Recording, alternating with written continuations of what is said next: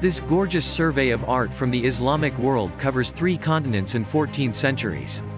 From its birth in the 7th century through modern times, the Islamic religion has inspired glorious works of art. This stunning book includes more than 400 reproductions of treasures of Islamic art that span the world, from southern Europe, along the entire Mediterranean basin to sub-Saharan Africa through the Middle East, India, and Central Asia. Arranged geographically, the objects include paintings, miniatures, ceramics, calligraphy, textiles, carpets, and metalworks. Each region is given a thorough introduction that offers historical context and extensive descriptions of its artifacts. Accompanying essays offer guidance in interpreting the many themes that tie these works together, including typology, calligraphy, and religious beliefs.